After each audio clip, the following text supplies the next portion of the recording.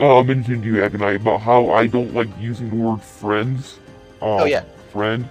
So like I'll use the word droog, even though technically it's the same thing, but it doesn't have a negative connotation to me. Thank you, Izzy, Karina, Dilden, Echo Knight, and Karina. You know, like Yeah.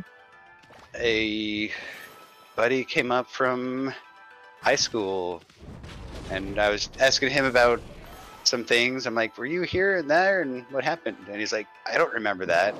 And it was funny because certain things I would remember, but he didn't, and vice versa. Yeah. And it's just funny. It's random what sticks. Hey, That's used. okay, Echo Knight, can you read the messages to me? Oh, let's see. Actual, factual, Captain Dow. Hee hee, I see the HD cut of the whole day in about 20 to 40 minutes before I can sleep at all. Oh yeah, he's got the high definition cut. So before he goes to bed, he like watches a version of the entire day before he can go to bed. Wow. Normal people do that after they go to sleep. I mean, not that you're not normal, but you're abnormal. Now I'm arguing semantics. All right.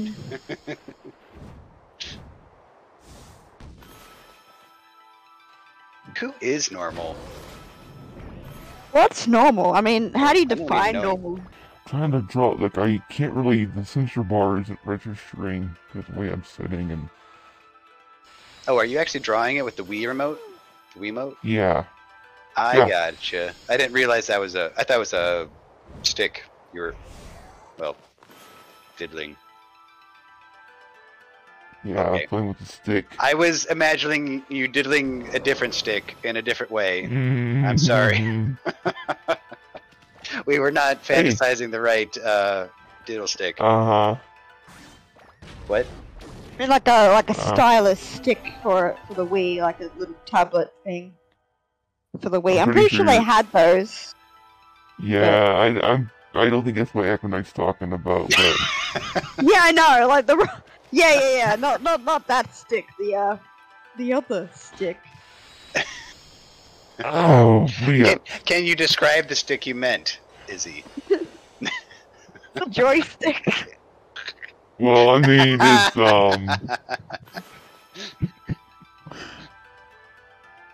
I mean, I'm an outlier. I can lucid dream sometimes and be like, no, I am turning this off now. Yes, Yeah. the magic stick. The magic stick?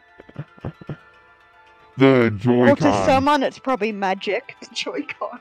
Kind of, Captain Dow, what you're talking about, I think, is related to a lot of people nowadays with phones at their hands and whatever. They don't allow themselves to become bored. And so yeah. There's actually some studies out there that say that without letting yourself be bored, you're not processing things that you should be processing on your downtime. Like, yeah, there's sub-processes and things that, I mean, I've had great ideas when I was bored, or I'll take a sensory break and I'll just like, all right, I don't want to be on the phone, I just want to hike, and I don't want to do anything else, and I just want to think. And yeah. my stepdad calls it solving the world's problems. And that's, you're solving your own problems. You're processing everything that you hadn't figured out before. Yeah. What's this long message here? You gotta read all his messages. Should I read it? Should I read it for you? Yeah, please. All right. I can't. Yeah, you can't. I mean, you can't even. That's it. All right. Yeah.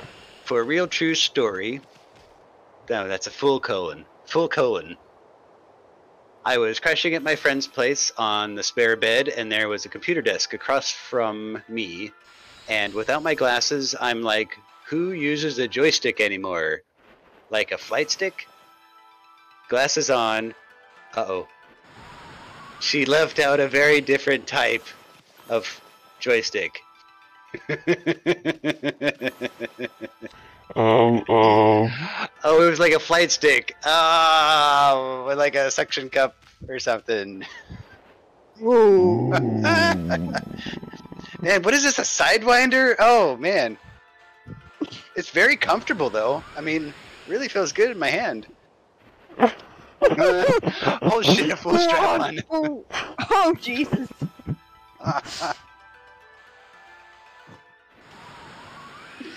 Oh man, you don't want to leave that shit out. What's wrong with her?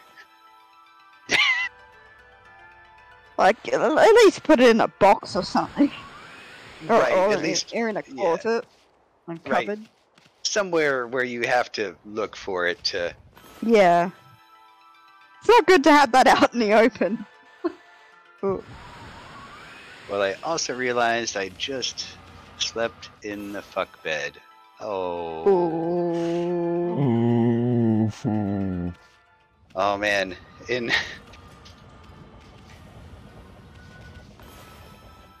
So way back, I actually lived with Captain Dow for a year or two, something like that. And before then, sheets were clean. That's nice. That's cool. You surely are clean. Did you use a black light on them? Uh-oh. Never use a black light on him. No, I used to live with a roommate, high school friend, and he was fine, but he got way into drugs. And I'm like, yo, buddy, I can't at all follow you. Where are you going? But he'd bring over his stupid drug friends over, and I'd be working, and he's off work doing drugs. And I come home, and I'm informed that he had a party, and one of his drug friends fucked one of the drug girls in my bed. Like, thank you. Everybody get the fuck out. Oh, that's disgusting. Like, you should... Really? You picked my bed? You guys suck. You guys suck. Get out of my life. I divorced him. I mean, we were never married, but that's the term I used, because I'm like, get the fuck out of my life. You fucking suck. Yeah. Yeah. And many years later, well, first of all, I pressed charges on him because he stole money from me. Yeah. Damn. Forgery, petty theft. But then, later, I talked to a mutual friend on Facebook. He was like, hey, what about that guy? I'm like, yeah, that guy's a fuckhole. Dick shit. I don't want to talk to him at all. He did this, this, and this, and could have landed me in jail. And so this Facebook friend talked back to this dickhead friend, and yeah, also a thief, that one. Absolutely. I had charges against him. But he sent me a message, and he's like, I'm sorry, blah, blah, blah. You don't have to say anything or accept my apology. Or you're just like, I just want to say I'm sorry. And I'm like, you didn't need me to reply to this? Okay, I'm not going to say anything. I ignored it. And the thing was, he owed me money. So it's like, sure, he apologized, he felt bad, he said so, but if you felt bad, you could have paid me the money that you owed me to make it right. Yeah. Words are cheap. You must not have felt that bad if you didn't want to send me some money that was 10 years ago when we were in college, which is a lot of money, but when we're adults and you get a career, was not a lot of money. So you could have atoned. You could have easily sent me double that and it not been a big deal, but you didn't.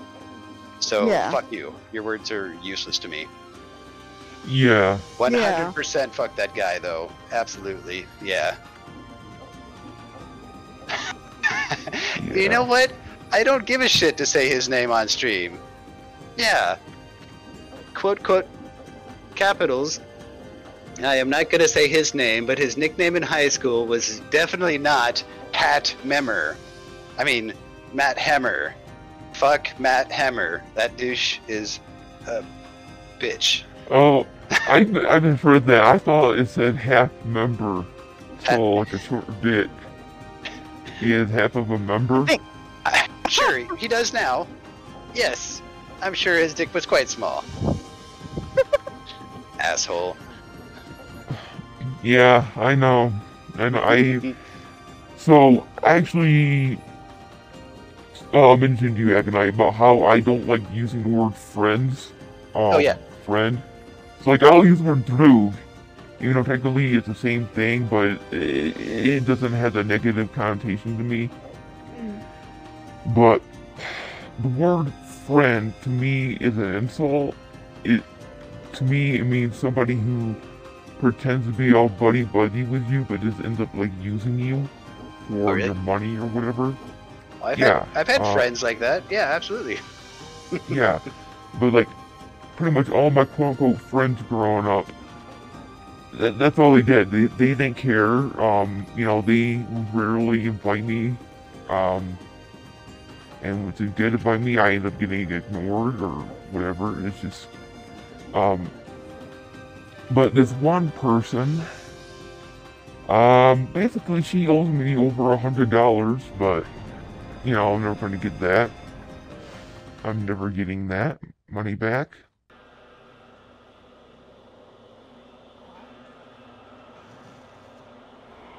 Yeah, I'm really tired of trying to think of trying to form my sentences and Think about where you're going and work backwards. yeah. That's how I do it. Yeah. It'd be easier if I can give her a name. I don't know. Captain Dow can give us a name. Give us a name. Slap. Give us a name. Give us Name a name. something. Name something. Name the bitch. I took it, I look at it this way. It cost me this much to learn what I can't trust you.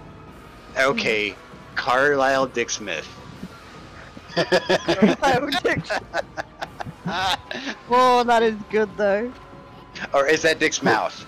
That's Dick's mouth? Yeah, Looks Dick's like a mouth. mouth. Okay, Yeah. Dick Mouth. Okay, so Dick Mouth, she, so I kind of first started, so every year, my granddad's, or granddad's, family had a family to float, and, you know, I go along with them, and we go up north, we go camping, one other days we go to floating. And one particular year, I got to invite Dick Mouth to go with us. We go, and, like, we go, Dick Mouth and I, we go on the river, just the two of us, right? And, it's like a 2-hour trip, down the river, or it's supposed to be a 2-hour trip down the river. Anyways, as we're going down the river, there's a tree branch coming up, and I tell her to, hey, start paddling, start moving the, just start, moving the, rats and that, we're, in tubes, and she, like, half-assed, like, paddled. I told her, no, you gotta use your arm. You gotta lean over a bit and you gotta, like, steer away. You gotta push the raft away or else we're gonna crash. Yep. Well, of course, we crash. I get hit in the head by the branch. I get knocked off of the tube. And luckily the branch, I was able to catch it in my arm, my hand, and luckily he was able to hold me. But like I had a pair of sunglasses, I lost those. Yeah, I got knocked off of the raft, I got knocked out, whatever. I didn't get knocked out, but yeah, anyway, I fell in the river. And I could not get back up on the raft. And she just sits there and lays there like, what the fuck happened? And so, like, I'm, stuck in the river. I can't really get back on. So, anyways. So anyways, for the rest of the thing, I'm swimming in the river, pushing the raft along. And she, let's see. I'm steering her, getting her, making sure she's not getting stuck in or anything. And she is not a light woman. She's like at least 200, 300 some pounds. Okay, so she is not light.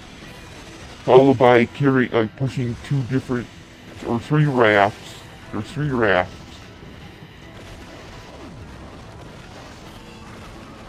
Anyways, so she, I don't know. Anyways, I pretty much is like I saved her life basically, because I pushed the raft down the river. The river has full of leeches and snapping turtles and all that shit. And let's see here. And anyway, Now says you needed a branch manager.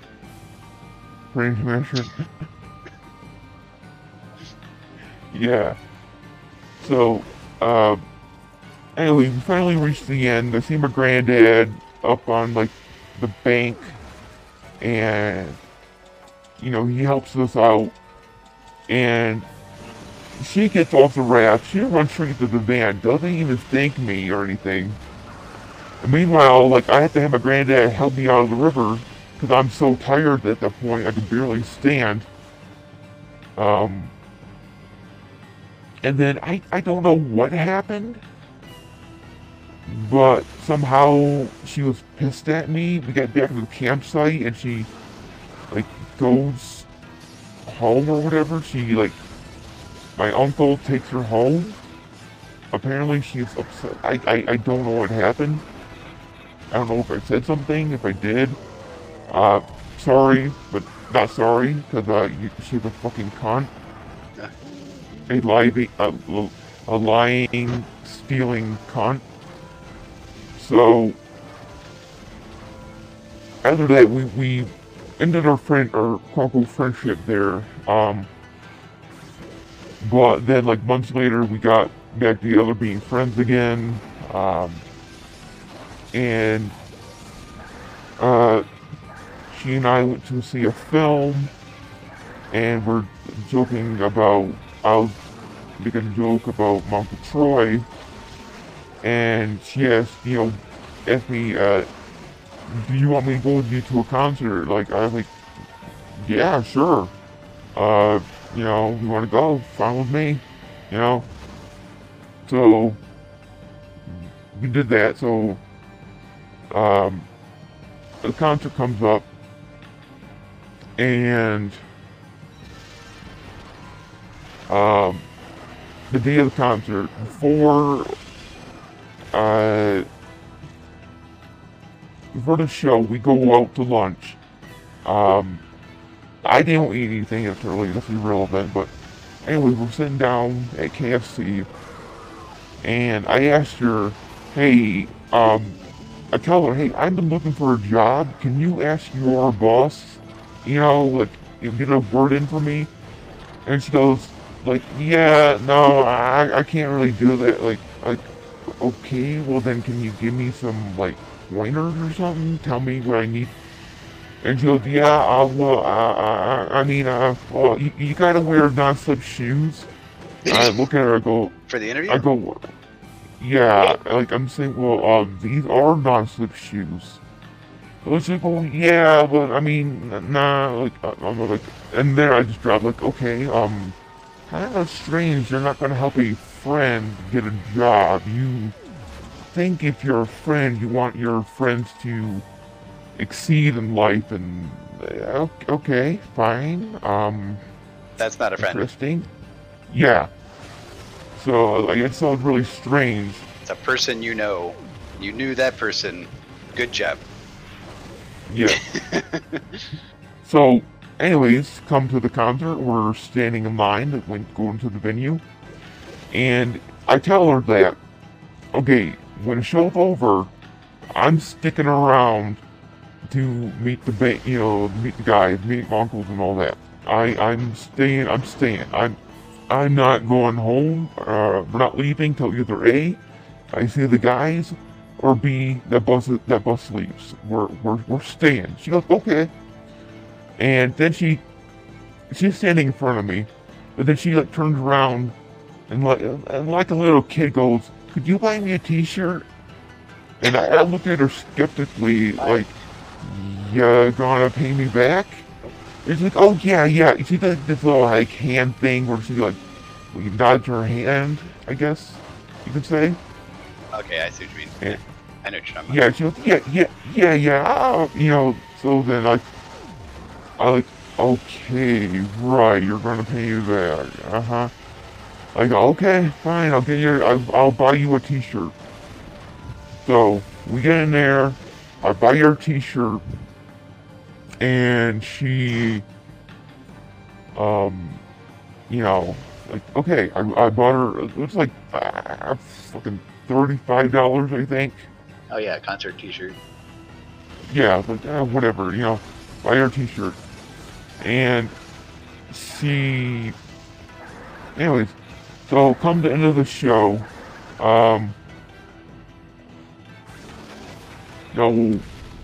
we first go back to like the merch stage. The venue, the stage,